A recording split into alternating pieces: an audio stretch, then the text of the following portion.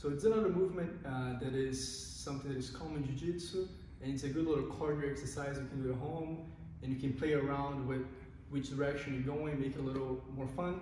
So you're gonna start on your knees, you're gonna put your hands on the mat, and then you're gonna lift one leg, and then you're gonna kick a leg to the outside, and you're gonna come back to the other side. And then it looks like it's super easy, but if you keep on doing this and you increase the pace, your heart rate goes up fairly quickly. And then if you want to make it fun, you can go back here to this position, go around, and then keep on.